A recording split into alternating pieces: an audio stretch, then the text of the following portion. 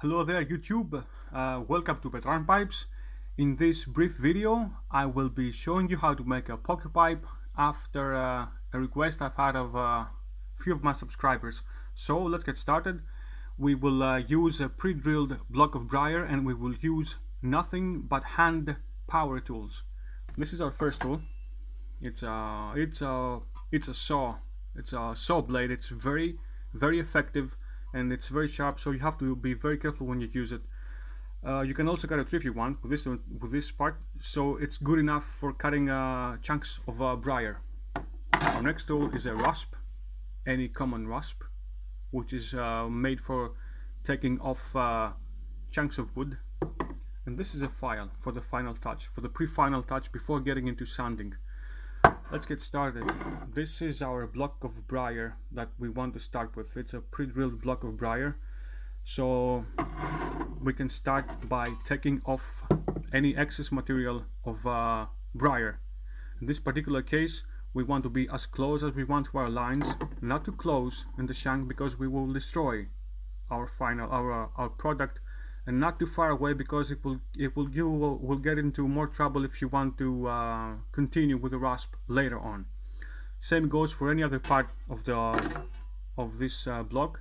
You want to get as close as you can to the external diameter of the pipe,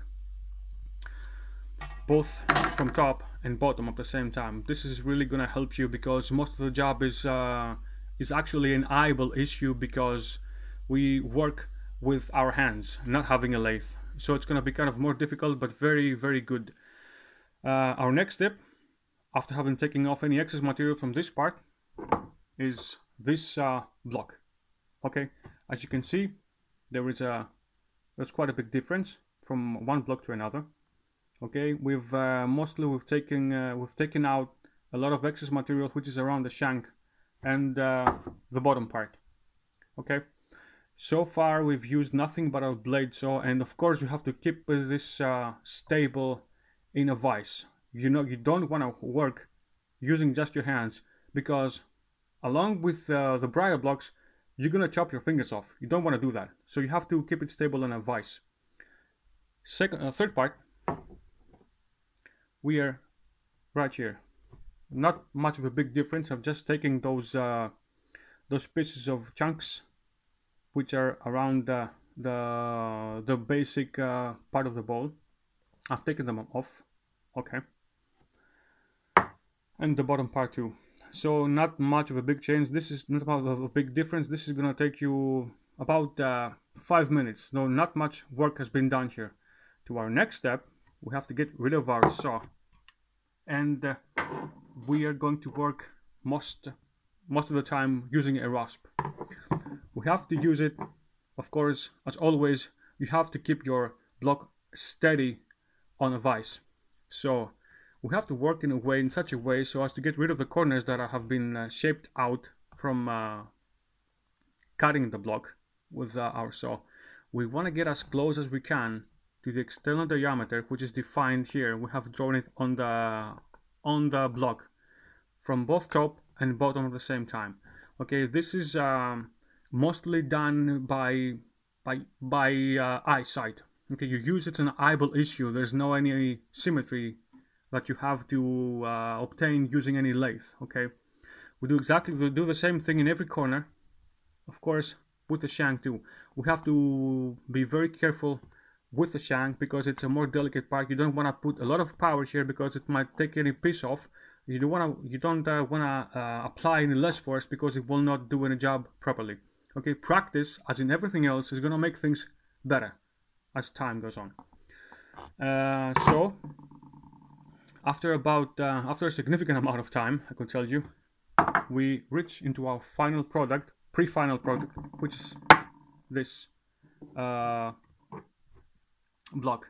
Okay, after having used a rasp in the most productive way, we have to use a rasp, our file, in such a way so as to take any excess material off using it that way. Okay, it's going to be kind of easier to use it than the rasp because most of the design has already been shaped by using a rasp. And the most difficult part is when we reach this point where it looks like that the shank and the bowl are two different two pieces of briar, which is actually the same part. There's no glue. We haven't joined the two different parts here together. We have to be very careful at this point. Okay. Now another thing is that this file has got two big sides, top and bottom, which are both used for filing out any excess material, and the two side parts, this one and that one. Okay, the first side has got many grooves, which is used for filing, as the other big sides do, but the other side, as you can see, is really plain. Now this is very useful when we work with corners and sides, such as in a block of briar. Suppose that we want to take any excess material from the shank, but we do not want to affect the bowl. So we have to use this level side, this plain side, touching the bowl this way, and we rub it off that way. In this way we will only take excess material out of the shank, not from the bowl. And the other way around goes too. If we want to take off any excess material from the bowl but not affecting the shank, we have to put the plain side on the shank and rubbing off this way. And we have to do exactly the same thing all the way around from the shank and all the way around from the bowl. This is the part that will take you most of the time. Okay, you have to be very patient with that. So you want to make your final handcrafted product looking like this, or almost like this. You will not get 100% cylindric symmetry as if it's gone out of a lathe, but as I said, practice will make things better. And hold on a second. This is your final product. If you use rustication, it's gonna look like this. Of course, it's not necessary that you rusticate it. So that's all. Thank you for watching. Goodbye and happy puffs.